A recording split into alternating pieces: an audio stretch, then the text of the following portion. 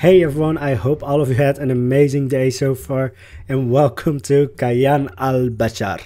I'm going to keep rolling the R in Bashar because I know it's not the proper pronunciation, but I really just like the way it sounds when I say Kayan Al-Bashar. So with that out of the way, we are going to build three things today. The first of which is building this elevated walkway in between the two front Red Panda habitats. Then we will move on to building the facade of the right wing of the palace, or at least the facade that's oriented towards these two Red Panda habitats. And then we're going to build the second Red Panda habitat. But this is actually where you guys had a little bit of input into today's video, because I had enough footage to make, well, not to completely make two videos, but that would overlap into two videos. So I asked you guys in the poll if you wanted to see two videos or wanted to see one video where I just show you the highlights, where I basically cut out stuff which might not be the most important or like the most intricate building stuff and such, but the overwhelming majority of you guys asked for me to show everything, even if it meant that we are going to not finish the Red Panda habitat today, sadly. We are going to build the centerpiece of the Red Panda habitat today though. But yeah, we're not completely going to finish it today. We're going to start it up today and then finish it in the next video. So yeah, you are going to see everything though. So I think that's a good thing, because there are some interesting things in today's video. But anyway, back to what we're building. So we are starting off with this elevated walkway, which originally was meant to be a bridge. When I was still thinking of building one giant habitat, one of you guys actually said that it was still possible to actually build one giant Red Panda habitat, even though they are solitary animals, so they don't really like to be engrossed. But he said that I could turn some settings off, and I'm certainly very happy to hear that you can do that. I'm also happy that I didn't do that, because I'm still actually afraid if I do that, then the Red Pandas would just cluster into one small area which they really like. And then you would have, like, let's say the front left habitat, or at least what now is the front left habitat, be completely filled with Red Pandas, and then all the other areas of this giant habitat would just be completely empty. And yeah, I think that's also like a very annoying thing if you have like a giant habitat and everything or every animal is just clustered into one area. Then you basically have this giant habitat for nothing. So I'm still very happy that I actually built 5 separate habitats. Yes, I said 5 because, well, I'm planning to do 2 in the front, 2 on the sides of the palace, and then 1 inside of the palace. I think I've already talked about this in the last video, but I'm very interested in how I'm going to do the one inside of the palace. But, well, that's for me to know and for you guys to find out, because I already have a little bit of a plan. But anyway, back to this basically elevated walkway. As I said, it was meant to be a bridge, and then it became just an elevated walkway. And I went a little bit insane with the amount of foliage, because I really like it if plants aren't like very neat and planned out, because that makes me really think of like an English style garden, I think, or like a French chateau, which, like, they are pretty buildings, but I don't like the gardens. I like my gardens to be a little bit wild and a little bit messy, you know, just because I really want that natural feel. I don't want a very well manicured garden. But anyway, so this walkway is actually not really referencing anything, or like not any of the reference things that I found. It's just like I want an elevated walkway, and I just went crazy. So all the plants, like we have like the plants on the sides, are basically growing out towards the pot. They are going over the pot. So if you actually like don't like clutter it up in the right way, it looks like just an overgrown patch that wasn't well maintained. But, well, also fun little thing, I have these squirrel, well, let's just say those squirrels are everywhere, or at least so far they are everywhere. I mean, it just fits. Like, I think, yeah, two of you guys said in the previous video, like, what's wrong with you speaking? Like, is there something wrong? Are you all well? Yes, I'm all fine and doing well. It's just like a basic thing for my videos. It's just like, I start recording and I just, most of the time, I speak a lot faster than I think. So sometimes my brain is just like, here are words, try to make something of them. And then my mouth tries. So I think just being or calling myself a squirrel just really fits, because I imagine if a squirrel could talk, it would probably talk a little bit like me. Just like insane and no coherency towards it at all. So yeah, to those two people, I am completely fine, and I was actually, like, I find those comments really funny to just hear that, like, people are worried because I just can't talk. Words are hard. I think I'm directly quoting one of those comments. So yeah, I'm really enjoying those things. But anyway, so back to what we're building. So we have moved on from the elevated walkway. The amount of foliage I actually increased, or not. It didn't become like denser, but I just made it a little bit longer, because if you looked, it didn't cover the entire elevated walkway. But now we are building the facade of the right wing of the palace, and here I can directly say this was heavily inspired by the Alhambra, if I'm correct, Moorish palace in Granada in southern Spain, and this is probably my favorite building, like, just in general. Like, I really like ancient Grecian buildings, but still, the Alhambra in Spain, just, yeah, if I can do one thing, I would just visit that palace. Like, it's all built in this very, like, imposing, like, it's intimidating, but not in a bad way. Like, it's, as I said, imposing as it is a palace. But it's also, this might sound weird, but to me it looks like very gentle, very warm and inviting. Like, everything looks very delicate, I would say, like all the decorations and such. Also, like, all the colors being used in the palace, they are all warm toned, so it just feels very inviting, and it just, every picture of the Alhambra just makes me happy just because of how it looks. So this side of the palace is heavily inspired by that. And I'm actually thinking of making the palace a little bit more inspired in general by the Alhambra.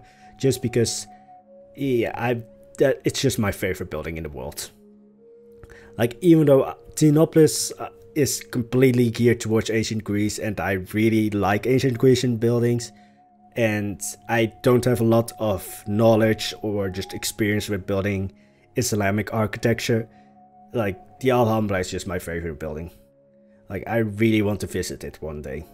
But anyway, so the main inspiration points I took from the Alhambra is the roofs and somewhat of the arches. They are a little bit more rounded than the other arches I've built so far.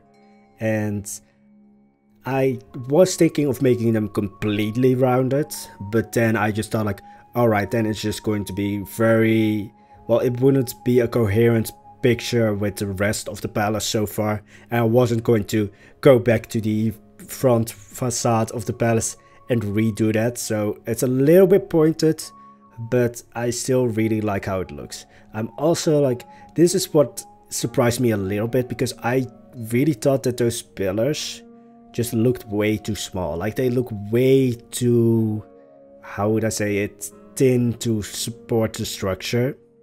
So it was kind of new and interesting to see, like, those tiny little pillars. I mean, they look great and they make it look even more, like, delicate and such, but yeah. I had seen those pillars before, but I was just like, is this Photoshop or so? Because they just look so tiny compared to what they are supporting. But anyway, so just because I didn't want to have one giant wing, or just one giant gallery, actually, again, like, my brain is a little bit slower than I speak, so sometimes it's just like, words are hard. But anyway, I didn't want to have just one giant gallery of pillars, so I built one extension to it so that there's a little bit more variety in the building. That's just not all pillars. So I'm really happy with actually that I did that, because I did see that at the end of the gallery where there is just only pillars, it was becoming like a very monotone thing. Like it's very much copy paste, and I don't like that. And so I lost my train of thought a little bit there, but the only thing that I don't really like is that I put like very heavy pillars on top of these very like delicate thin pillars. So I might go back and change that, because it just looks a little bit out of place. Like it feels like the lower pillars, even though I already said they look just always too tiny to support the weight they're actually carrying, in this case they actually look like they are going to break. So I might change that and basically make the pillars on top either thinner or make the pillars on the bottom a little bit thicker. But anyway, so for the rest of the gallery, I do know that I didn't show you guys how I built the arches and the main part of the gallery with the pillars and such, but that was because my game crashed. Yes, halfway to, well, not halfway, but while I was recording building those pillars, my game just crashed. And this might not be a bad thing if it didn't take my entire PC down with it. So basically it crashed and I was just like, oh no, this is like an hour of building.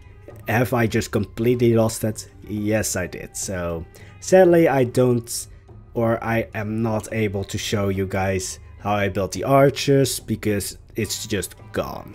Like the entire file was just like unopenable because, well, my PC just crashed in the middle of recording, and it doesn't, you know, fix itself if I just start it up again. It's gone. But anyway, so I wanted to also have a little bit more variety also on top of the building. Like I didn't want it to just end with that ridge or tile roof. Like I wanted to say ridge tile roof because they are named that in Plant Coaster, and I'm actually not sure how they are named in Plant Zoo.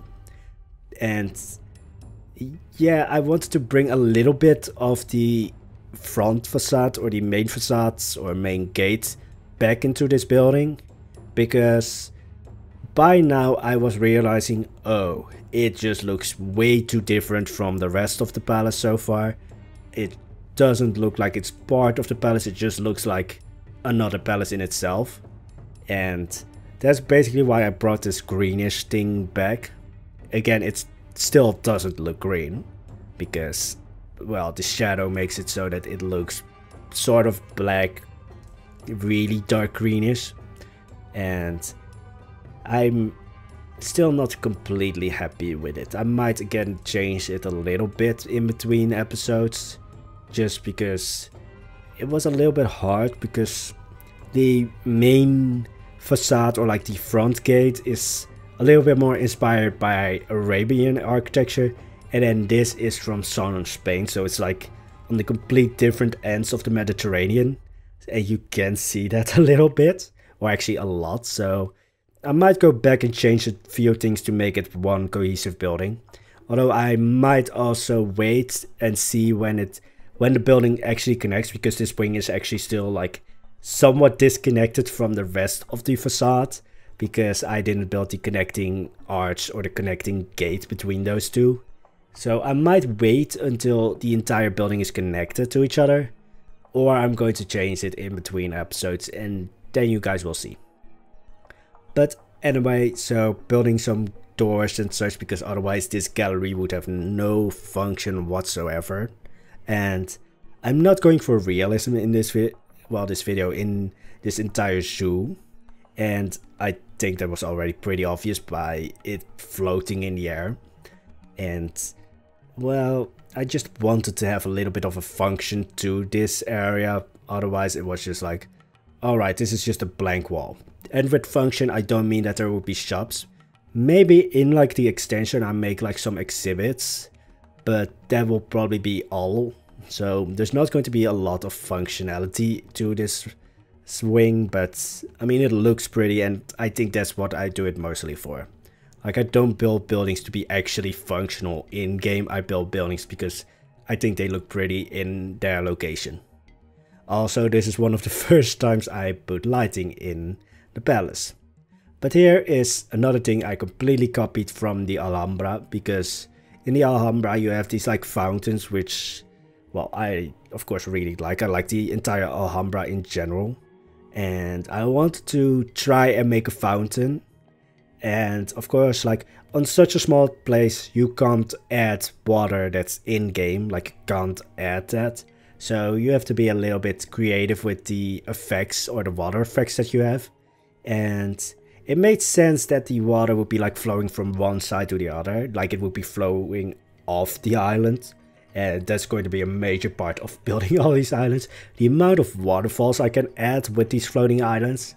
But it's also tricky because, like, how am I going to do that? Because there are going to be giant waterfalls then.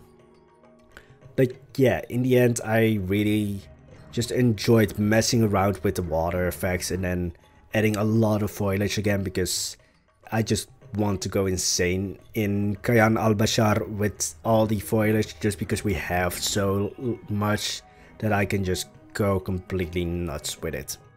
And basically, like, the idea for having like cohesive foliage, I already explained this in Ozaru, but it's just like I basically built up like a catalog of plants that will be naturally growing in the location that it's at.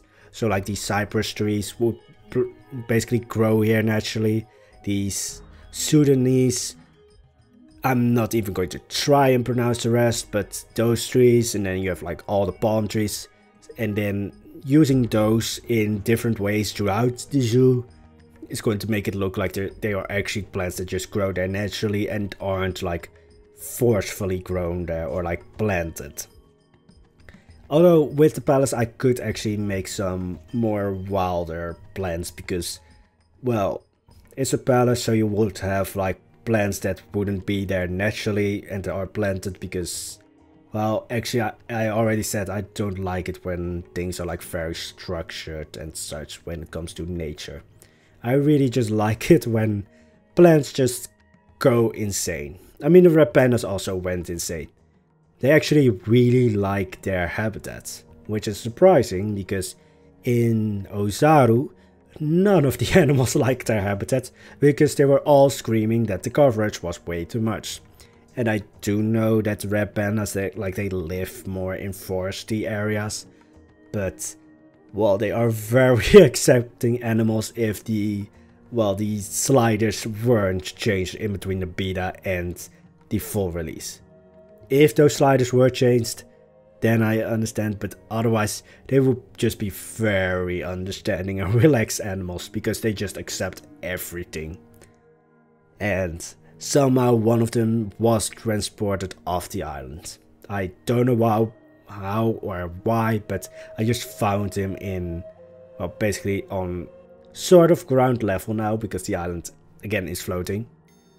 But I should probably talk about what we're building right now, but I don't want to because it's not that interesting.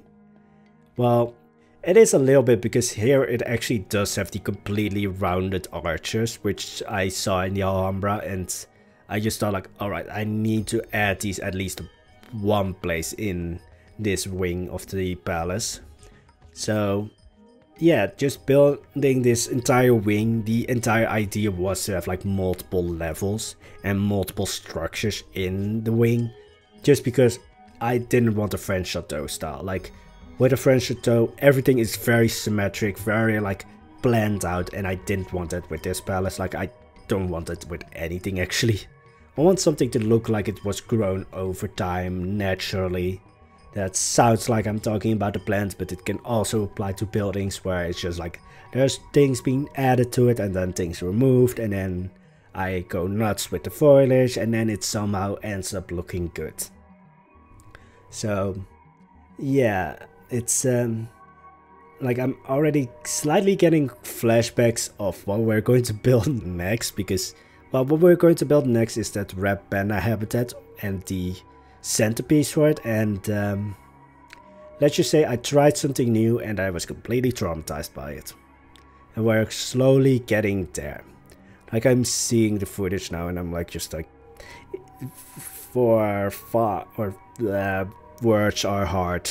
Can I just use that every time? I don't know what to say. But yeah, we are starting now with the Red Panda Habitat. And I wanted, first I thought actually to make it like a duplicate or like a mirrored version of the other Red Panda Habitat. But then I already said I don't like it to be completely symmetrical. Like the facade or the front gate is symmetrical slightly because the upper parts aren't. But here I just thought like, alright, I can go insane, why don't I try something insane?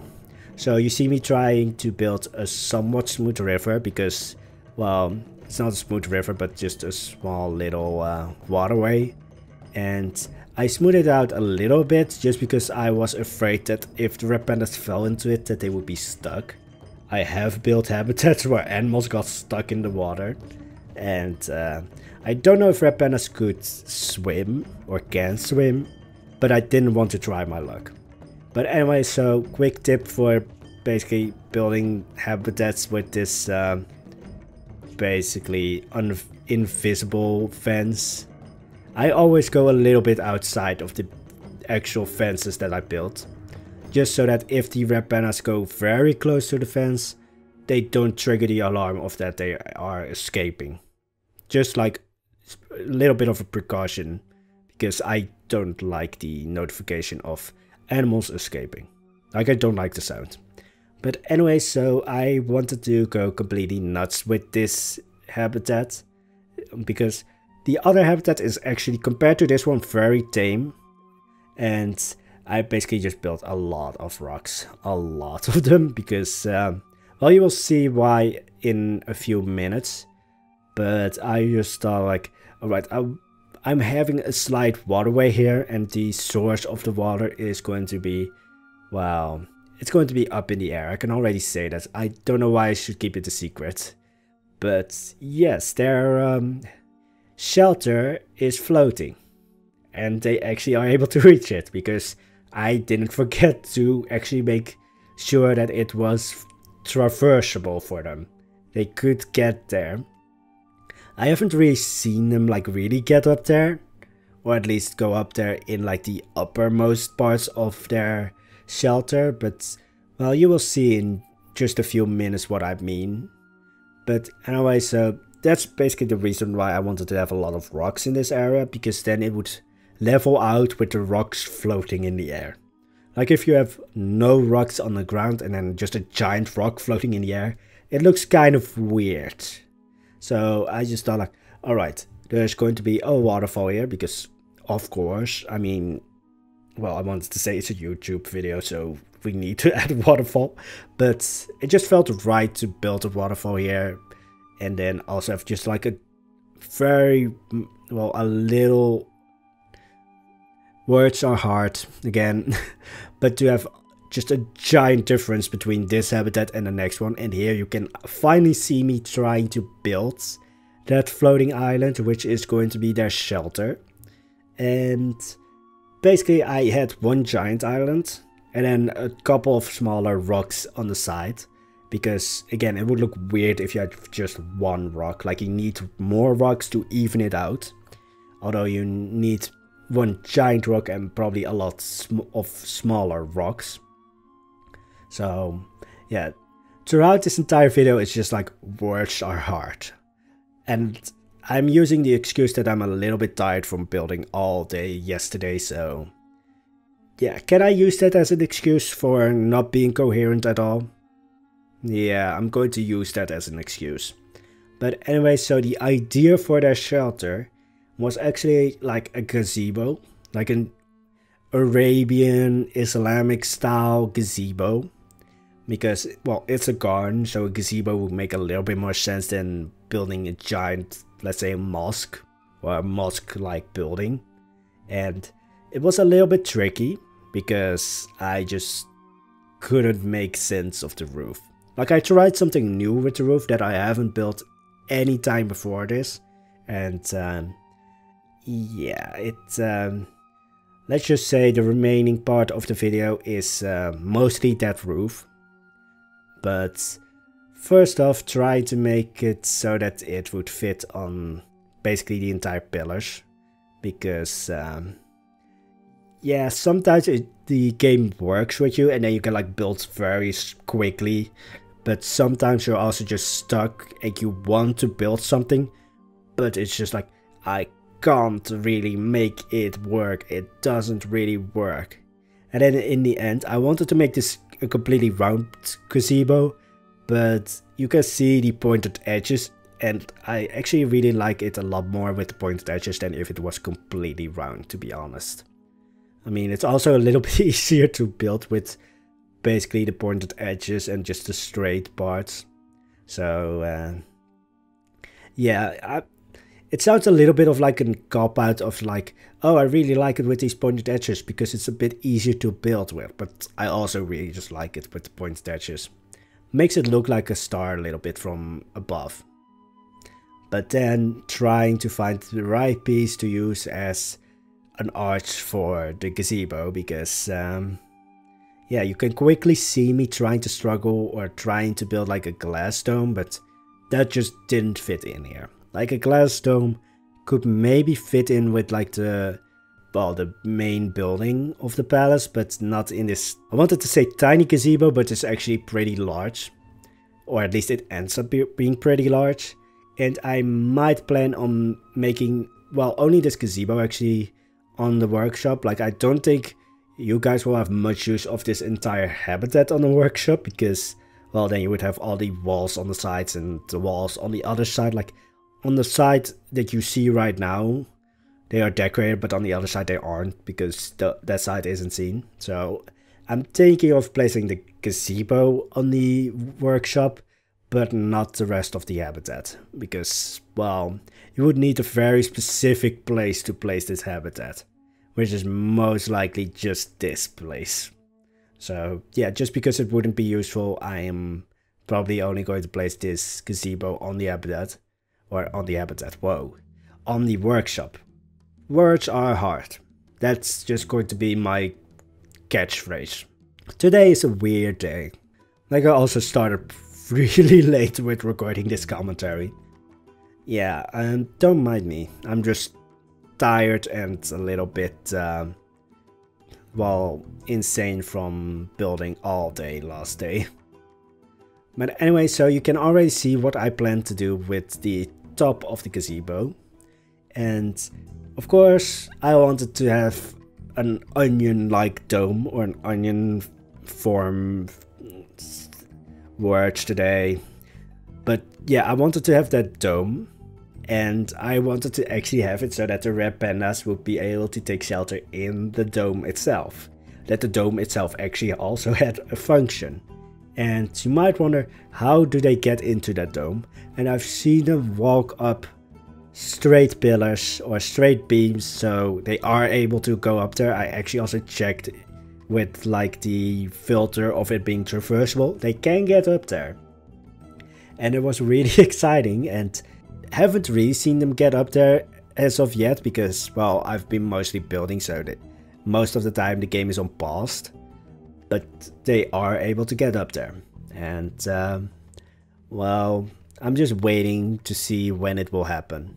But also, because there's an inside to this dome, I needed to make a proper inside of the dome. So that's why I'm using those white, well, I've mainly been using them as like pillar tops and such, but here I'm just using them as the inside of the dome, so that the inside of the dome also has a nice little finish to it, instead of it just being those, well, there are green beams or beams, but like, the longer this video goes on, the more incoherent I become. So this video makes no sense, but I'm just having fun with the commentary by now. But anyway, so I thought of a little bit realism, and I don't usually do that, but today or last day I did, and I just thought like, alright, this is a desert climate. I'm going to make a shelter inside this dome. This dome has quite a dark color, so this dome is going to be basically an oven.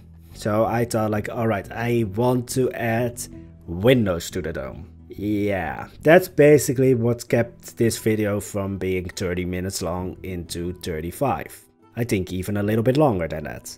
Because I was just so dead set on making windows in this dome that I basically just forgot to, well, do anything beyond that. Like I was just like, I'm going to make this work no matter how long it takes. And it's very, well, it uses the same techniques of building a dome. But now I'm actually building, in a way, building 3 domes. Because I built the dome that is going to be the windows. Then I built the dome that is going to be the inside of the dome. And then I built the outside dome, which is actually the part that you are going to see. Like the Red Pandas are going to see the inside and also the outside, but mostly the inside. And then it was more of a trick of like, alright, how do I make it so that you can't see the inside of the dome as much from the outside? And how can I make it work? Because of course it's 3 layers and you need to make it so that they connect in a way that it's not insanely, well, just insanely bad. So that was a fun little thing. Also, yes, I'm going to change the island a little bit because now the dome is just way too large for the island. It's actually sticking out of the island. And it's, well, I had just a lot of fun with this dome.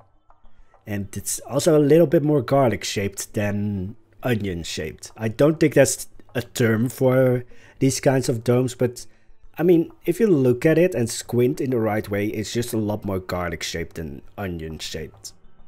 So there's that. Yes, this video goes absolutely nowhere with the commentary, but I really like that. Like, I like my commentary to just be non-functional at all. Like, it's kind of like I want to say this, but kind of being like with a drunk friend. I am not drunk in any way though, so don't go there, but yeah, I just hit record and see what happens. Anyway, so making it fit a little bit better, because there would just be this raw edge to the window, so every window is in a way personally made, like it's not just copied and then rotated. So there's a little bit of that. Most of the time I just rotate it and then I'm just like, alright, I'm done. And then came the more, well, slightly interesting part of actually making the spire of the dome. Because as you can see right now, it just has a stumpy spire. And it's never good to have a stumpy spire. So it was a lot of just thinking of like, alright, how do I make this work? How do I make it so that it's kind of similar to the other dome that we've built, which actually has like a very nice looking spire, I would say. So it was just a long time of searching for the right piece to use, because it just wouldn't come to me. Like I was trying so many pieces and then I was like, oh, this piece might work, and then no, and I removed it after 5 minutes, and then I actually in the end I did find a piece that worked. And it just took a very long time to actually find that piece. Because, yeah, I think I actually ended up by extending the spire, or at least like the green dome into the spire a little bit more than I started off with. I did also copy the top of the spire from the last dome, or the first dome that we've built. And I'm happy that I did, because by this time, like, my inspiration had run dry. So I needed to take a break, but I was just like so focused and so stubborn that I was like, I need to finish this now, otherwise I'm going to hate myself afterwards. Because then there's a high chance that I wouldn't finish it. But yeah, in the end it all worked out fine. I mean, I might be slightly less sane because of it, but in the end the building is great. The Red Pandas are loving it, and they haven't really gone into it as of yet because they mostly enjoy being on the floor. Like in the other habitat, they are always on like the climbing things. Here they are mostly on the floor. So do these pandas have like a personality or something? I don't know. Like maybe on the other habitats the climbing stuff is maybe a little bit more inviting, but I don't know. But anyway, that's going to be it for today. I hope you enjoyed the video. It was completely incoherent, but I still hope you enjoyed it. And I hope that you liked the video. If you really enjoyed the video, don't forget that you can subscribe. And I hope you all have an amazing day. Bye bye.